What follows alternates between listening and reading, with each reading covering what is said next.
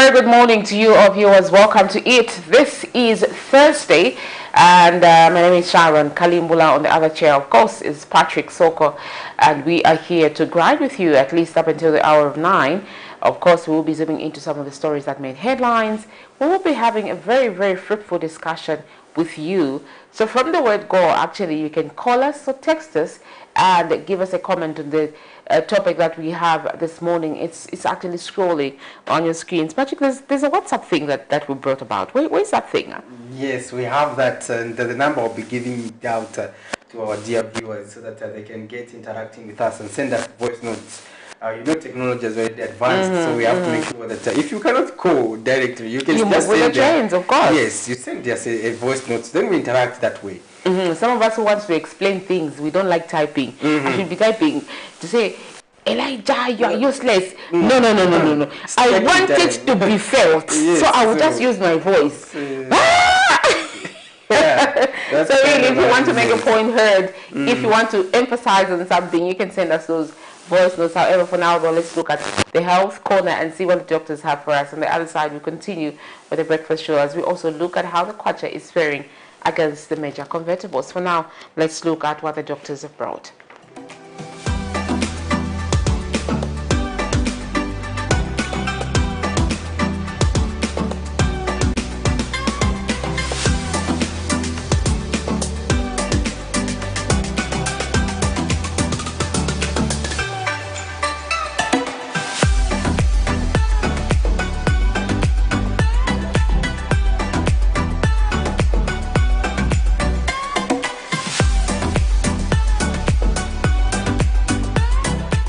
Good morning and welcome to your breakfast show, and in particular the health segment.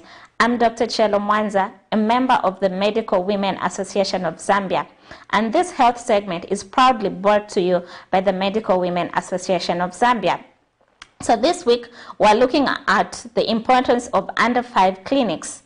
We are looking at the various components and how these components actually help us in monitoring a child's growth. And so yesterday, we outlined the components. We looked at baby and parent information. And today, we're going to look at growth monitoring. So from conception, an embryo is expected to grow and develop until a time when the baby is born, after which the growth of this child is followed up and monitored at the under 5 clinic visits. And so growth can be measured in 3 ways. And this is monitoring the weight, the height, and the brain development. If a child is not developing well in any of these 3 components, it means there's a problem, and you may need to see a doctor for that particular problem that your child could have. So how do we monitor growth in terms of weight? So as you take your child for the under 5 visits, you will probably be given this record, and we have it out there in our clinics. And so in particular, each time, every month you take your child for the visit, the weight will be plotted on this particular chart. So a child who's gaining adequate weight would expect them to be along this green line. So if your child is gaining weight as it is required, they'll be between this green line and the top red line. So if your child starts to lose weight, the scale will start going down, and this is a danger sign. It could mean that your child is not gaining adequate weight, or they're actually losing weight. It could be because they're not feeding as they're supposed to, or maybe they've had an illness that's long-standing, or maybe it's just a short illness that could have made them lose weight.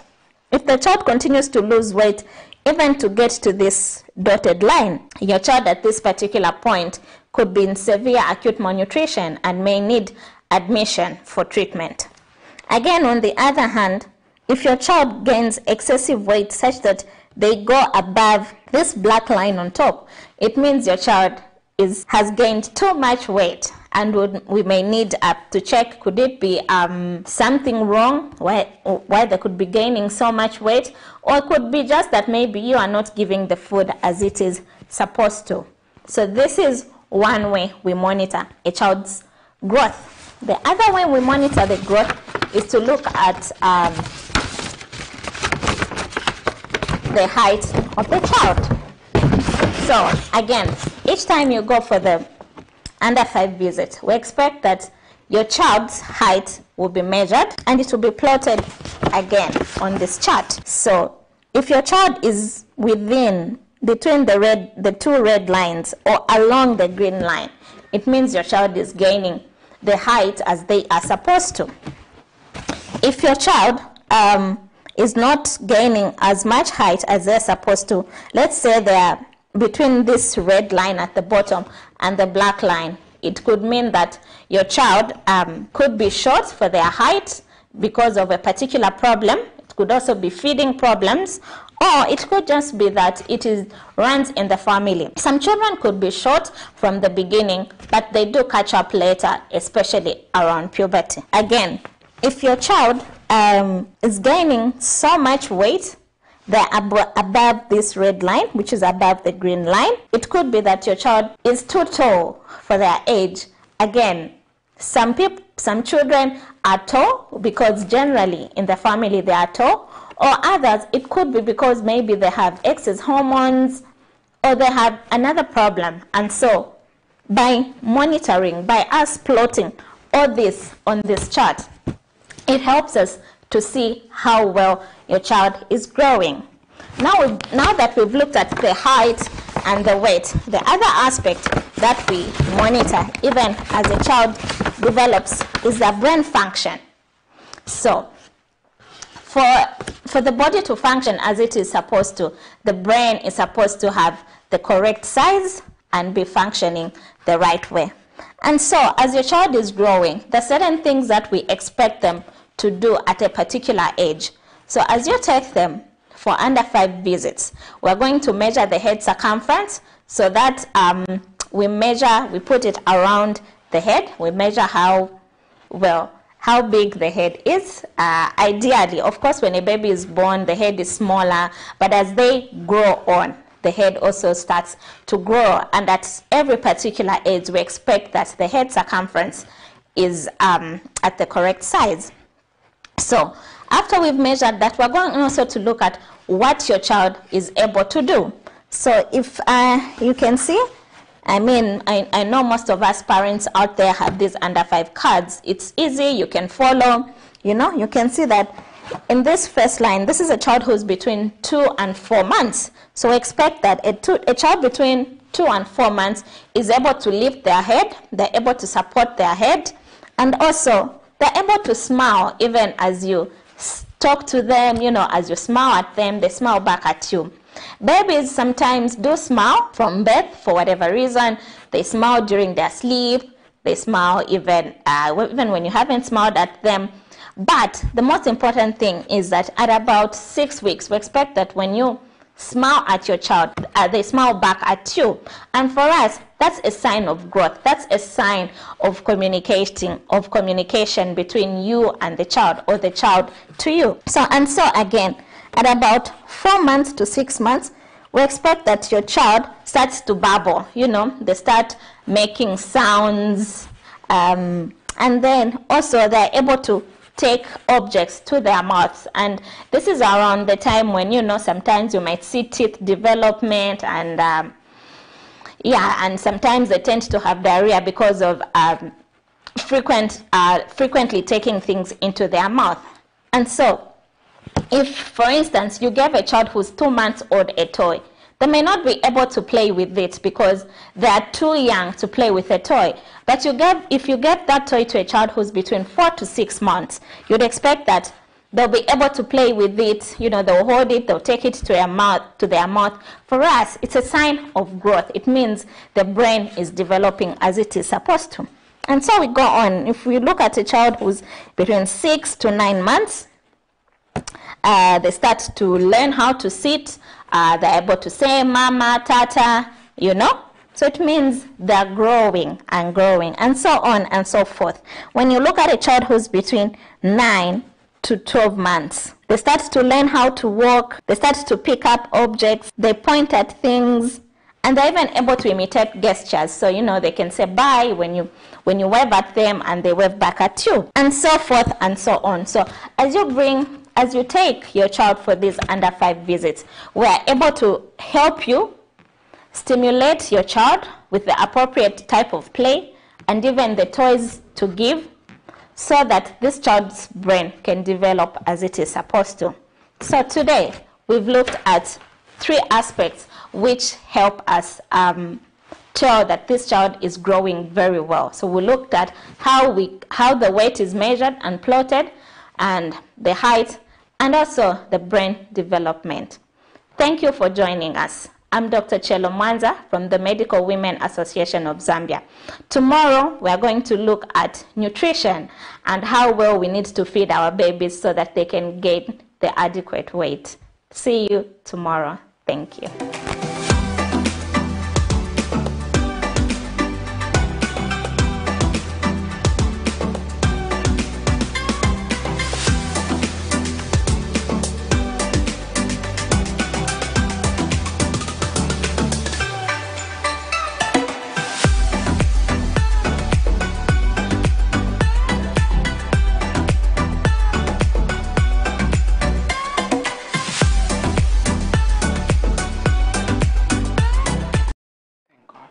There you have it. That's an interesting topic that we've been looking at, pertaining to child health and the importance of taking your children for under 5. And make sure that you also do that as a couple, as you take your children. Of course, actually, it works to your advantage because you do it faster. You know, clinic I don't know why. You know, I think there's a lot that we need to do, Patrick. Yes. There's a lot that we need to do as a country in order for us to attain gender equality. Because nowadays we've got women that work, but the excuse that these I'm not sure if I would call them nurses. Like last time I mentioned, so sometimes they would give people that are not nurses to just weigh your child, put them on the scale, and indicate to say 3.5, 5 point whatever, and then you go home. But in the actual sense, there's more that needs to be done when you go for under 5 clinic. However, when you go as a couple, even if you're at the far end of the queue, they'll bring you in front. Yes, I had this privilege. Okay, like, are you serious? Nowadays, we've got women that work. Even for antenatal, you know? For antenatal visits. Exactly. If you somebody goes with your husband, you will be attended to quickly, and they'll allow you to go. You actually spend 30 minutes. You won't have to spend the whole day, like the whole morning, you know, going through all those sessions. But then, Patrick, so, but you know what, Sharon? You women, you wake. You may wake, but you women are also fine with time. You know how to manage your time very well, and you'd find men because they with that inclination towards cultural beliefs and exactly. They'll say, it's just cultural beliefs.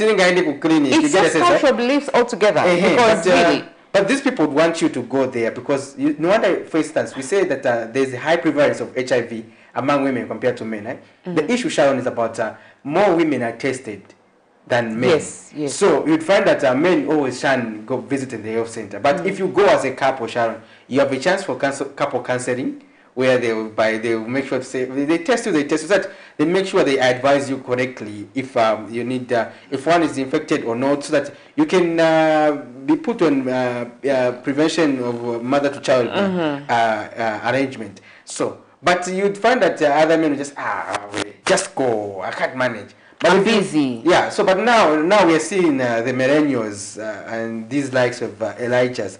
They are trying to change the narrative, Sharon. They try to be part and parcel. Say, okay, no, I'm going to make sure I'm with. And claiming for paternity. I think this. Yes, there's one guy who was also keen about that. They just want the paternity leave. You are keen on it. Not even one guy. Yourself. I'm sure not the one upstairs. Oh, please, Patrick. The one upstairs is even worse. That's a topic for another day. The one upstairs is even worse. Topic for another day, indeed. These people want but it's important paternity. For paternity, whereby you also, for example, like you said, women nowadays work. Yes. So on that particular day, you may be given that space to attend to your children. So okay, let me also take them to school myself. Let me bath them myself. You know, it's important to have such values because they go a long way in nurturing a family and promoting good family values. Indeed, Patrick, let's look at how the Kwacha is faring this morning. so that we know where to go when we want to change those dollars, pounds, and other currencies. However, the British pound is buying at 17 kwacha 64 ngwe and selling at 17 kwacha 98 ngwe. The United States dollars is at 15 kwacha 55 ngwe and selling at 15 kwacha 86 ngwe. The euro is at 15 kwacha 41 ngwe and selling at 15 kwacha 71 ngwe, while the South African rand is at 0.88 ngwe and selling at 0.90 ngwe. Those are your money markets as of today, the 22nd of September 2022. Remember that exchange rates vary from one financial institution to another. Yes, and as well as from one bureau to the other. Exactly. Exactly, and it has been trading within the same range, Sharon. No major changes. No major changes, but rand, kaliko rather, it's been, yeah. You know. But we are getting stronger by the day as the kwacha currency. And the topic of discussion this morning is the 2023 budget expectations and the implementation of social funding on sectors such as education and health. Let's look at this. This country, Patrick, during the one-year administration of the UPND, there's been a lot of activity in the health sector. No medicines, no drugs, no what. But these are important sectors that we are budgeted for, and education as well. Yes. Other people are still complaining of not fully receiving these fundings, of course, through CDF. So what is your take as a viewer out there? Next week, the Minister of Finance, Dr. Stumbekom Sokotwani, will be presenting the 2023 national budget. Of course, we still have about 3 months to exhaust 2022 national budget. But I mean, if we've spent 8 months without achieving much, what is 3 months in terms of financial capacity? Yeah, what do we expect? So we need to get views from people like Reverend Mandoli, as well as our frequent caller from Livingstone, so that we get to know their perspective regarding what they would want to see in the 2023 national budget. But I think for me, the budget, when we have been interacting with institutions like the JCTR, the budget should be a manifestation of what people want to see. Exactly. But not the other way around. But you see leaders, successive governments have been imposing budgets on the people. So you, our dear viewers, you can suggest what you want to see in the 2023 national budget. Obviously, the draft has already been done. Everything is done. But what you want to, what you expect? Have you made submissions? If you haven't made submissions, okay, why did you make submissions? Because according to government, people are mandated to give submissions of what they want to see in the budget. So the fact that next week, like 10 days from now or less than that, the budget will be presented, that means it's already been done. It's already been compiled. So yeah, they're still working on some stuff. What do you think should be contained in the budget? I think should be the question. What should be the contents, or especially on social spending, education and health? And do we want to see the workers there? You know, the complaint has been that they pay a lot to ZRA through the pay as you earn, though the threshold was adjusted upward, but still most people are within that bandwidth. Exactly. And if you look at that, most civil servants and other workers who pay you are going to be quoted wrongly. So yeah, so the civil servants, Sharon, or the public service workers, they pay more taxes. We pay more taxes. By the time you realize, something. But the sectors that are really generating enough revenue, that has been the concerns for most of the people we have interacted with, Sharon. Especially pertaining to the mining sector, they feel the mining sector is not paying enough taxes, considering what they are getting from our grounds, and this has been a concern for a while. But what are they going to uphold the current tax size, or are they going to change, or what do you think they should implement when it comes to tax? Probably, you know, they say on the aspect of tax about, you know, even if the amount is this, if someone is paying it frequently, it's easier to ensure compliance. But sometimes you find that taxes also that choke too much. people. Yes, people start evading. Yes. People start evading, they'll start bringing in things using smuggled ways just to avoid paying those huge taxes. However, Patrick, let's look at one of the stories that we ran yesterday where 4 aggrieved fertilizer suppliers have sued the Zambia Public Procurement Authority, ZPPA, and the Ministry of Agriculture in Lusaka's High Court over the duo's decision to cancel a tender it awarded to them for supplying and delivery of Compound D and urea fertilizer for the 2022-2023 farming season.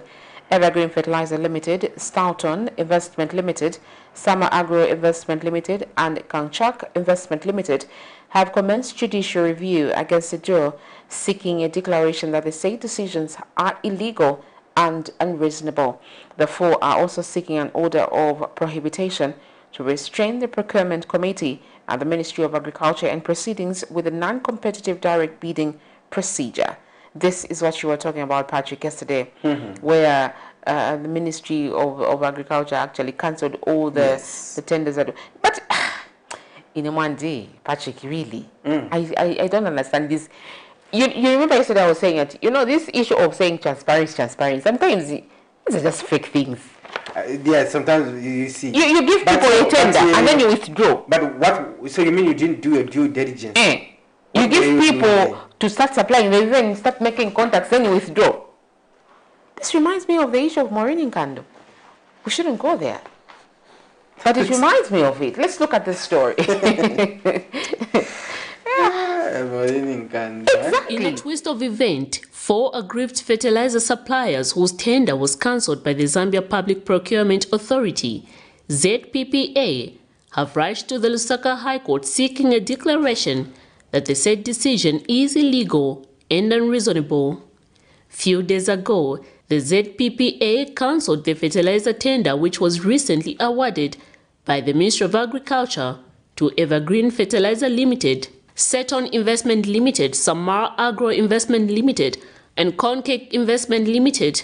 After the process was flouted, the 4, who have commenced judicial review proceedings against ZPPA and the Ministry of Agriculture, wants the court to quash the decision by the Procurement Committee, the Ministry of Agriculture, for terminating a tender granted to them to supply, delivery, warehousing, and distributing of 259,992 metric tons of Compound D fertilizer for the 2022-2023 farming season, and has now embarked on a limited bidding or direct bidding procedure involving the unsuccessful bidders that applied the notice of the best evaluated bidders. They have submitted before court that in June 2022, the Ministry of Agriculture advertised and called for eligible bidders through an open national bidding process for the supply and delivery of Compound D fertilizer for the 2022 and 2023 farming season, and on the 19th of August 2022, the Ministry of Agriculture indicated that they won the said tender. States that on the 12th of September 2022, the defendants cancelled the said tender. They state that the decision of the Appeals Committee of the ZPPA Public Procurement Principles are set out in Regulation 6, 7, 8, 9, 10, 13, and 15, as the appeal was determined on issues not raised by unsuccessful bidders and was heard without according them an opportunity to be heard before the cancellation, despite being the best evaluated bidders. Miriam Kaimba, reporting for Camnet TV News. The alleged corruption case involving former Defense Minister Geoffrey Mwamba has been adjourned to a further date after his defense lawyers requested from the court that the accused be given a time off. Lead Defense Counsel Bonaventure Mtali has submitted that the outspoken opposition politician, Mr. Mwamba, is a hypertension patient and needs to attend to his condition before it worsens. This application was made after the state made their own application that the matter be adjourned to Friday, as the witnesses they had lined up this morning, the 21st of September 2022, were all done with their testimonies. Earlier, a state witness from Investrust Bank testified how she accompanied a supervisor at the Joint Investigation Team in March 2022, following summons they received from the investigative wings who wanted to acquire specific information. Tisha Mwema, a treasury at Investrust, has told the Lusaka's Magistrate Court under the Specialized Economic Financial Crimes Court that the information the investigation team were inquiring was in relation to a payment that was made in October 2020, amounting to $631,986 United States dollars. In this case, Mr. Mwemba of the opposition Patriotic Front is facing 8 counts of conflict of interest, 1 count of money laundering, and 15 counts of possession of property suspected to be proceeds of crime, charges which he has denied before Magistrate Stanford Ngobola.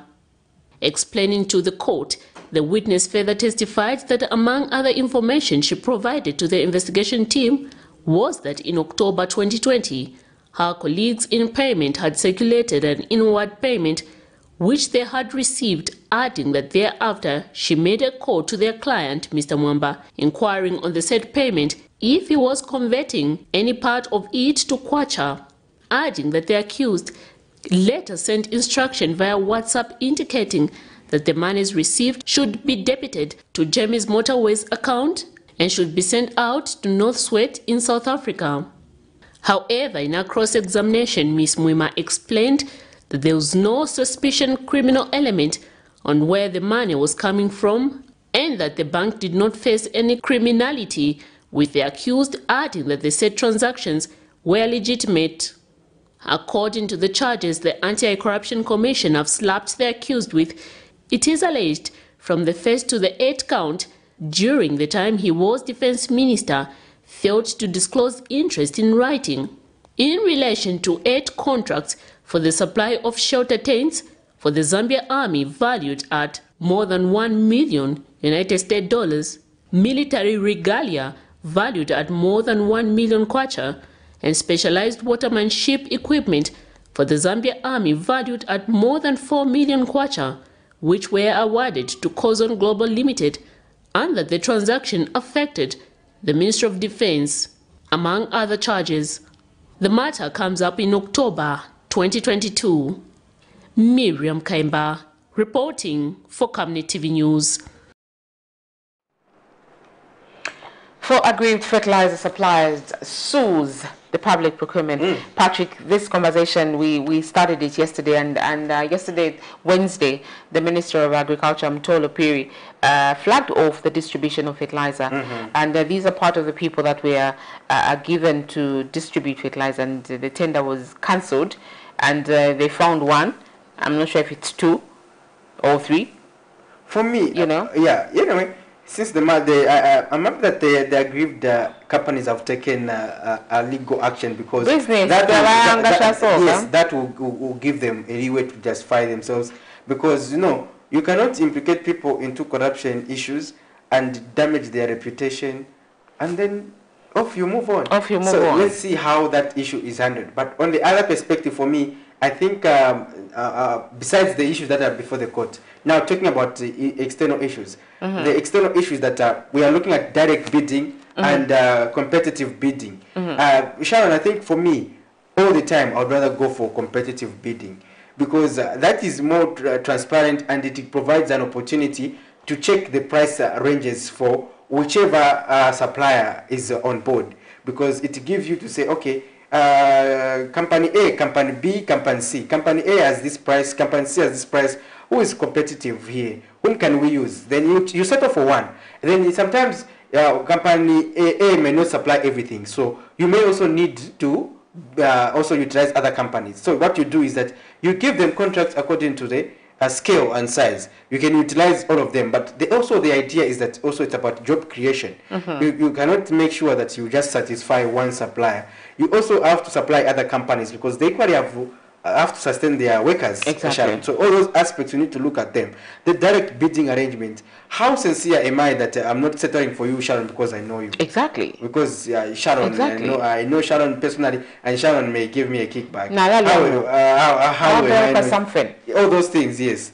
Something. So, because Sharon, I know that if I give the other person, they won't give me anything in return. But I'm giving Sharon because there's my 10% cut there. How do we know all those things? That's why I think the direct bidding arrangement is not good. And we saw it, and we saw issues of reviewing the Procurement Act. I think we should be having a different Procurement Act, if I'm not mistaken. But I don't think it is addressing issues that we have been concerned about as a country.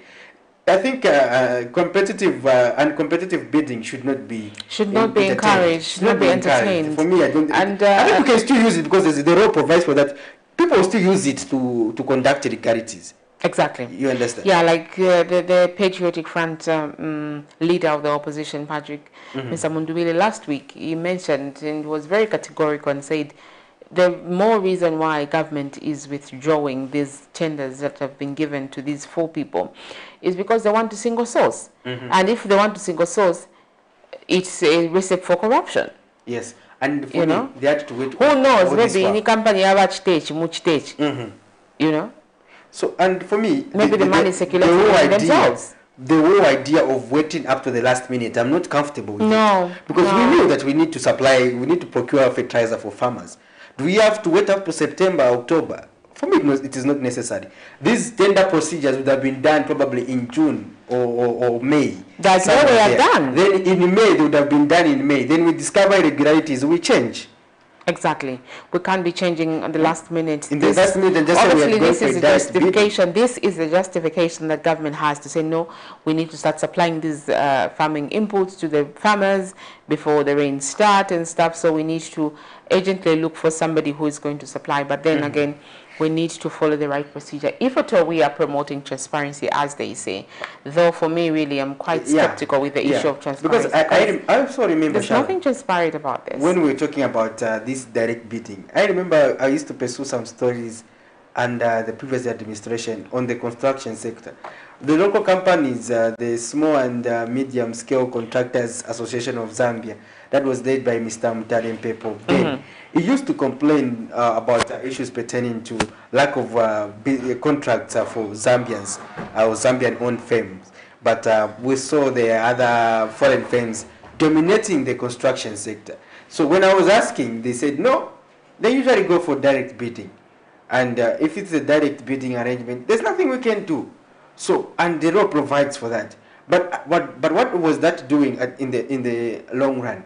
It was affecting the local construction companies, and that tends to also affect the job creation agenda for the locals, because they have no business. But again, we'll be going the same route. We know that we needed to do this. We should have done the right things. There's no way to wait up to the last minute to say, no, the contracts were dubiously awarded. No. Later. I think later on. For me, I think you need to be proactive and make sure that if you discover irregularities there and then, you re-advertise so that people can apply freshly, so that you can still settle for the right bidders.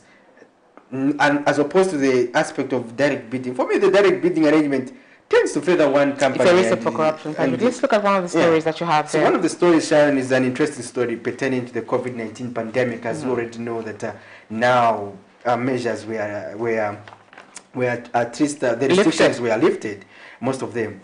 So we look at some of the youths in Lusaka who had taken advantage of the COVID-19 pandemic by engaging in business of selling masks, have fallen on hard times following the lifting of wearing of face masks. And last month, Minister of Health, Suvia Masevo, announced the lifting of wearing of masks in the 22 districts that have attained above 70% vaccination coverage.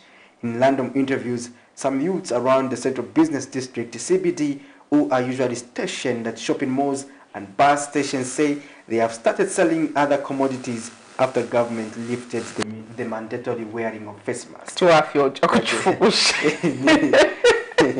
Yeah.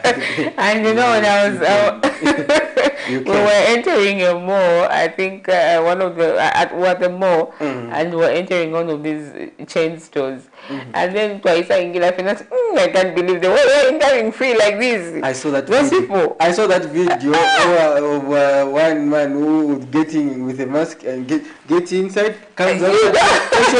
He wants to just the security man to attend to him. Gets in, comes in, then gets the mask, he throws down, steps on it, When he gets in, you get it. Those things really stress us, and it made feel, these people that were like the security personnel for these chain stores, and they really felt important that period. Yes. Maybe, but mask. Mami, even if you put the mask, you just try to look at them. But they will say no because they were selling. Until you remove your last 5 kwacha. You buy and you buy them. And one of these fast food stores in the country, the red ones, they will actually not save you. Uzangena shop. But when you just reach the till, they will actually look at you queuing up. When you reach the till, they'll say, we can't save you because you don't have a mask. Man, the way I want to do those things to them. Let's look at this story. At the peak of the COVID-19 pandemic, some enterprising minds took advantage of the situation by making business sense out of a global disaster. One of the COVID-19 golden rule of masking up saw an influx of youths besiege the central business district by targeting public places such as shopping malls and bus stops. Armed with bags of masks, the men and women were daily cashing in by selling masks at 5 kwacha each. It was only a little later that a mask would fetch for 3 kwacha. The COVID-19 masks vendors had a thriving business as government made it mandatory for citizens to wear masks to avoid the spread of the dreaded pandemic. Not anymore. Business is now slow for the COVID-19 masks vendors. In particular, are 2 youths found at Southgate Mall near Kolimo Tower. Soon after the lifting of wearing of masks, business has been slow for these 2 youths and others. They are to apply innovation, lest they starve their families by incorporating other commodities in their businesses. Hapa inabwelako kumbuyo hapa. Si enda in short mavene enzo endera pacha. So you mask maona pamene nagulira pamande pa Wednesday. Nagulisa hapo cheo to the 20s. So kalika paka kama nkalamo 50. So inabwela kumbuyo maningi. Yeah, mameni now survive la. That's why inagula ko to my sweets. Pamene pajane zogulisa ko to my mask, so itu tunankala ko repressed fish.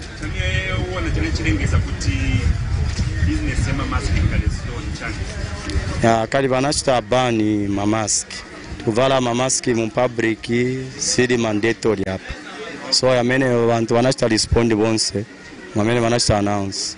Hapa ni yokosa. Yokosa kuchira boss. Siye ndio ndio kusenza kulisa kuchituli. So hapa yavuta rai. Kudala mwanzo kulisa kwanje. Hizo silizo kwa tutatu tuwili. Ayenze kwenda kudala. Hizo kwanza na renting kulipira nyumba rent. Cyane kirengeza kuti business inkale slonja. Kwacha zuba ilo futra nani sababasi. One is a driver and the other is an occupational safety, health, environmental certificate holder. But they had to resort to selling masks because of lack of jobs in their respective fields. Ndile driver na driving license. Okay. Siwa. Okay. Ngaichose mayo. Ngaichose. Driving license. Na driving license siwa. So mkambati. So nisakira nchito ngesikuru. So pa miendo kisa nchito nimkulisa ramo tumamasi ndira. But otherwise nchito kapezeka nisinasia na boss. Ninasha ako certificate mu occupation health and safety. So amena ngapezeka kona nchito yo. Anganipasa kwa nasi opezeka na mamaski. It is encouraging to see a cadre of youths engaging in genuine toil irrespective of their station in life. Surely, if they keep working hard, one day they will be rewarded with sustainable sources of income. Tito Kalama, Camnet News. For immediate coverage of any breaking or latest news in Zambia and around the world on Camnet Television, call the numbers on your screen.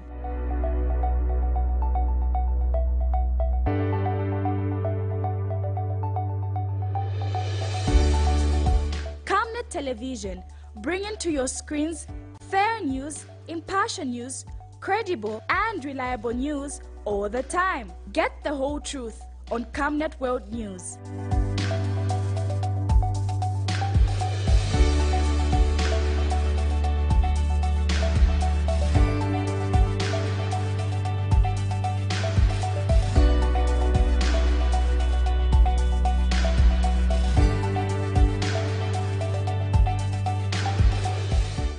Television, not just another channel.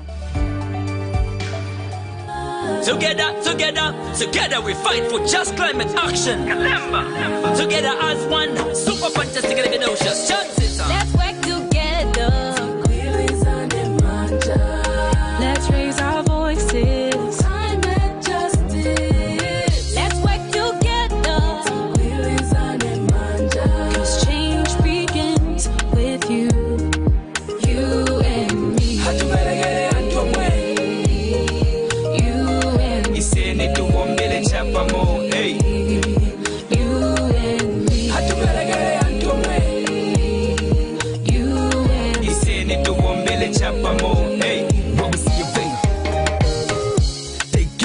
Chalo chatu waino chiononga bane chini chalo chatu nikamba pali crime I feel the impact alo bana siya bonga gatubelega in fact isamo hiye so gatu yibambilila muyango tuyo yako uzwa gatu uwabilila I believe ane together we can our beautiful country Zambia kuipanga green Kamba zona deep down me I'm bleeding chalo mochi fela tichi ona air I can't breathe one step at a time tinga chinje kozi chalo ndiwe naine ngatitijuba then tinga shange tigwilizane pamozi tinga chinje chalo cha chinja onani zuwa njala sisila kulibe mvula pepo siveka tivela chakupya chipunga chavuta yago manyumba.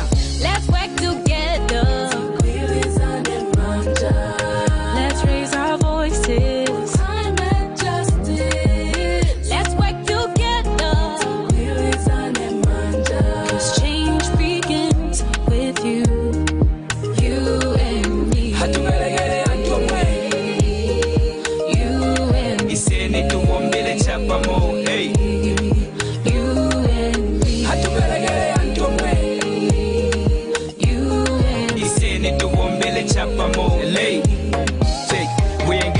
Careless, earth is our home. It's only us that can fight this storm. It can be Chirundu, Lusaka, or anywhere else, cause it don't really matter where you're from. Firstly, we all gotta stop the pollution. Climate change is a problem with the solution.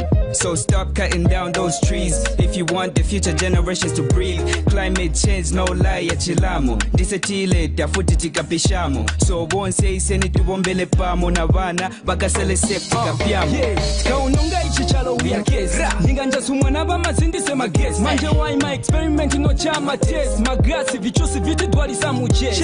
No monopoly. The ground is infected boy monopoly. Solution hapa manje ni kugwiriza na chape. Kushanga mo mitengo siyo dampa na magape. Let's work together.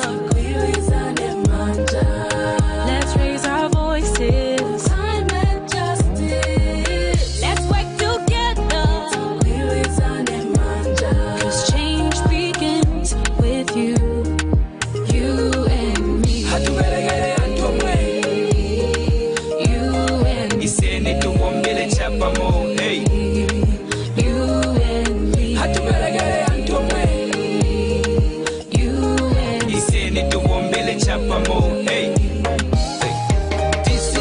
Due to changing weather patterns, person with albinism suffer from cancer, which is caused by overheating of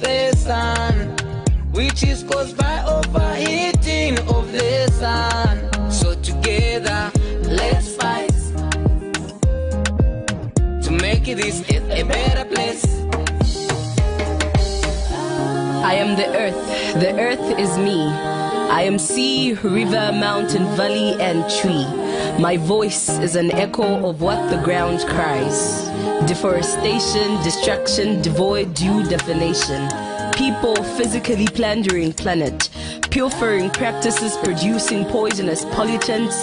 The charcoal cookers chalk continuity. While these sweet, sustainable energy synergies titillate theatrical tender thoughts. Fund, promote, raise awareness for just climate action.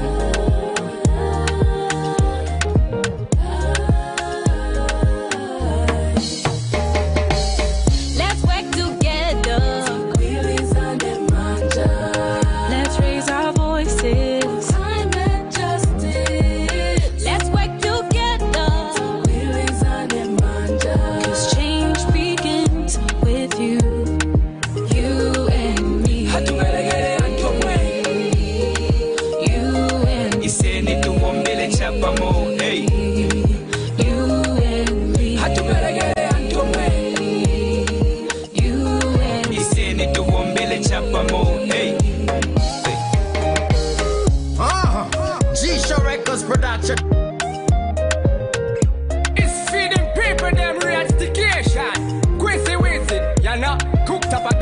a little spice, better. There you have it. Interestingly, we've been we had a good break with Mr. Malundu, giving us a song on climate change, Sharon. It's quite an interesting song on climate change, where we see that climate change continues to affect us as a country. Zambia is not spared. We're seeing unpredictable weather patterns in terms of rains as well as heat waves. We are seeing floods in our society. And this has been affecting us, and we just hope that that's the message in the song is loud and clear. You manage to also get it and see how we can embrace climate change. When we're talking about climate change, we look at climate adaptation and mitigation. So when we look at adaptation and mitigation as a country, we just need to make sure that we are proactive. Addressing climate change is not an overnight issue. No. It requires stakeholder cooperation. It requires your participation as communities. You have to own the projects. You have to get involved as citizens. That's the only way we are going to address climate change. Indeed, Patrick, it's here to stay with us. It's something that I feel cannot be completely stopped, but it can be reduced in the way it happens. Yes. And the more reason why you mentioned, really, it needs stakeholder collaboration, and obviously the more reason why this administration saw it fit to come up with a dedicated ministry to look at issues to do with climate change. That is the Ministry of Green Economy, and the minister has traveled across the globe to just see how best we can learn more on how we can mitigate climate change effects and actually prevent it from becoming so widespread in a short period of time. Obviously, it's here to stay.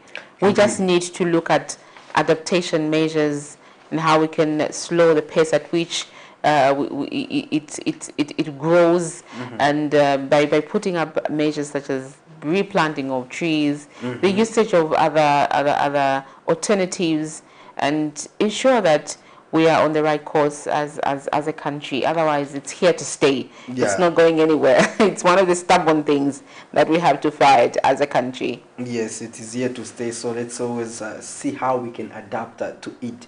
Also, let's also zoom in the other two stories, Sharon. Now, I'll take on one, where the Ministry of Home Affairs and Internal Security has launched the Advisory Committee on the Prerogative of Mercy guidelines to direct them when making recommendations to the President regarding the petitions made by eligible inmates. Home Affairs Minister Jack Mwimbu says the core mandate of the Advisory Committee is to make recommendations to the President on the course of action regarding persons convicted of offences by the courts or a court-martial. Indeed, Patrick, and one of the stories that I have from me here is the Chinese ambassador to Zambia has warned that the Chinese embassy will not shield any Chinese company or national getting involved in illegal activities while in Zambia. The Chinese envoy says that there seems to be more negative news about China's companies because of the large proportion of China's investment in Zambia. The envoy says the Chinese government will communicate with Chinese companies regularly, requesting them to follow Zambian laws, produce safety, respect local staff, and do business with honesty. Let's look at these stories. The Minister of Home Affairs and Internal Security, Jack Mwimbu, has launched the Advisory Committee on Prerogative of Mercy guidelines. The establishment of the Advisory Committee is pursuant to Article 96 of the Constitution of Zambia and consists of members appointed by the President in accordance with Article 96 of the Constitution of Zambia. Prior to the formulation of the guidelines, the Advisory Committee didn't have procedures to direct them when making recommendations to the President regarding petitions made by eligible inmates. In attendance was also the Deputy Commissioner Director, Zambia Correction Service. As they will guide the deliberations of the committee, they also cultivate a sense of accountability and improve transparency of the committee. Meanwhile, the Minister of Home Affairs has described the launch as a milestone and commended the Technical Committee for the hard work. Mandate is to make recommendations to His Excellency, the President on the course of action to be taken regarding persons convicted of offences by courts of law or a court-martial. Once followed, the guidelines will enhance credibility in the manner each case will be treated and give the President enough insight to allow him exercise his powers and objectivity. The guidelines have been made and are being provided with the standard processes and procedures for the committee to follow when making recommendations to His Excellency the President for the pardon of inmates. Additionally, the guidelines also establishes clearly the rules and the regulations pertaining to the operations of the appointed advisory committee members and the need to adhere to them. As you may be aware, the President is passionate about the welfare of inmates serving in correctional facilities and centers throughout the country. You have seen from time to time the President talking about how we have to ensure that we lessen the burden of incarceration and overcrowding in correctional centers and facilities and make the stay of inmates bearable and humane. The minister is hopeful that the guidelines will cultivate a sense of accountability and improve transparency of the advisory committee as they make recommendations to the President. It is my sincere hope that these guidelines will cultivate a sense of accountability and improve transparency of the advisory committee as they make recommendations to His Excellency the President. The development of these guidelines is therefore a milestone in as far as making objective recommendations is concerned. He further notes that if inmates are well supported by the general public, they will significantly contribute to the socio-economic development of the country. Tito Kalama, Camnet News. Hardly a month passes by without a report of a Chinese national being entangled in labor dispute, a situation that has left many wondering why such cases have continued to repeat themselves at the watch of the authorities. Chinese ambassador to Zambia, Dun Xiao, however, says there seems to be more negative news about Chinese companies because of the large proportion of Chinese investment into Zambia. The ambassador, who spoke at the press briefing in Lusaka ahead of the China-Zambia Trade and Investment Forum, which will take place from the 28th of September to the 29th of September 2022, has since warned that the Chinese embassy will not shield any Chinese company or national who behaves illegally while in Zambia. There seems to be negative news about Chinese companies because of the large proportion of China's investments. We want to take 3 approaches to solve the problem. First, upscale the quality investment and make the pie bigger. Second, the Chinese government and I will communicate with Chinese companies regularly, requesting them to follow Chinese law and Zambia laws. Third, the embassy will not shield any Chinese company or national who behaves illegally.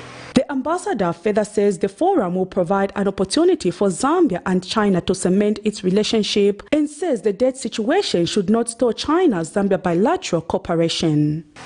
The debt issue should not stall China-Zambia bilateral cooperation.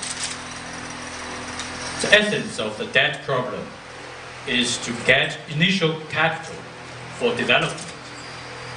And the key to solve the debt problem is development, which demands investment and economic increase. Meanwhile, Acting Minister of Commerce, Trade and Industry Elias Mubanga has emphasized the need for skill transfer even as investors come into Zambia. It is our firm belief that domestic and foreign direct investment can bring into the country the much needed capital technology and transfer of skills. That's very important.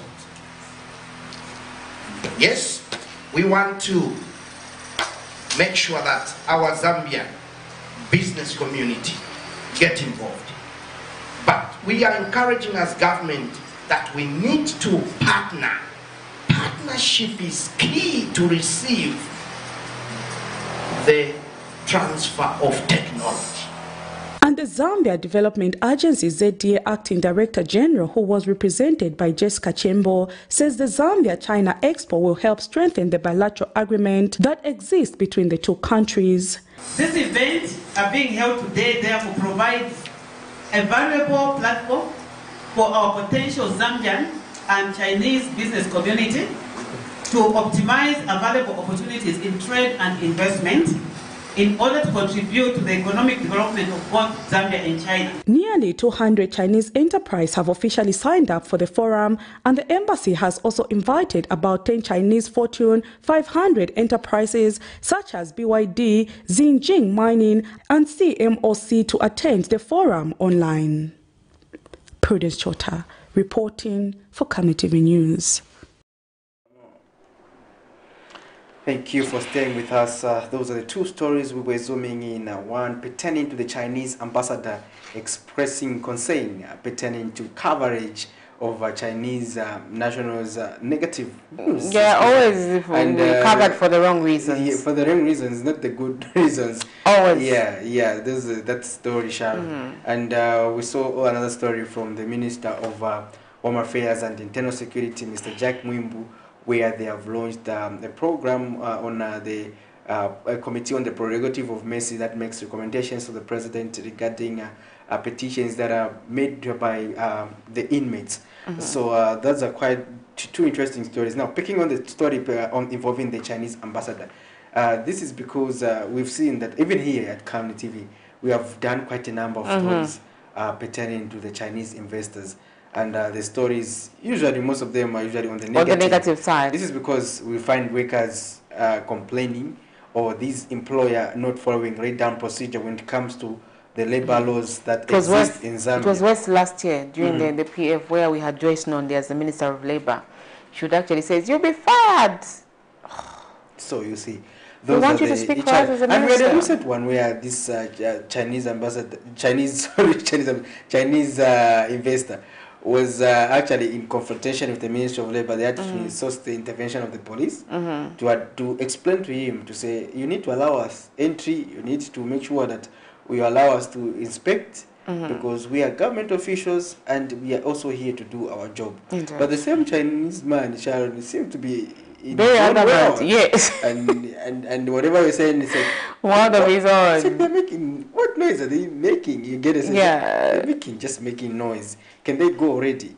But I continue with making fake things. Yes, so all those things. Yeah, but the Chinese ambassador also was categorical during that stakeholder meeting ahead of this expo that will be hosted between the two countries, where I said Chinese nationals getting involved in illegalities will not be should. But we just hope that this commitment will be upheld, because we have a number of reports pertaining illegalities involving Chinese nationals, land, in the mining, in the what sector, name it. We have seen all those issues emerging. They are in the public domain. We just hope that the ambassador will uphold the Chinese government's position pertaining to that. He also mentioned the aspect of debt, that debt won't be a restraining issue on the two countries, because at the end of the day, countries need to acquire debt in order to achieve certain developmental targets, and that they remain committed to assisting Zambia. Just hoping that that commitment will also follow through. We understand that Zambia-China relations, these countries have been in good terms for a long time in terms of bilateral relations. So we just hope that they will continue to cement those relations. Now that we have the United Party for National Development Administration, they will still find a common ground to ensure that the relations are enhanced, just like it was in the past. Indeed, Patrick, quite well elaborated there. You sound like a Chinese ambassador to to Zambia, or Zambia's representative to China, actually. Maybe that's where you're heading anyway. You sound very knowledgeable about these things. So yeah, as we wind up, Patrick. Yes, as we wind up, we take a look at, we zoomed quite a number of stories, and we're also looking at the topic of discussion, the expectations on the national budget. We also looked at the health matters. We also looked at the aspect of how the kwacha is performing against the other major convertible currencies. And just now, Sharon, it's that time we need to excuse the screens until next week when we come with another interesting segment of the Camnet Breakfast Wednesday, Thursday edition, where we focus on governance, politics, and policy. Indeed. Thank you so much for watching. Good morning.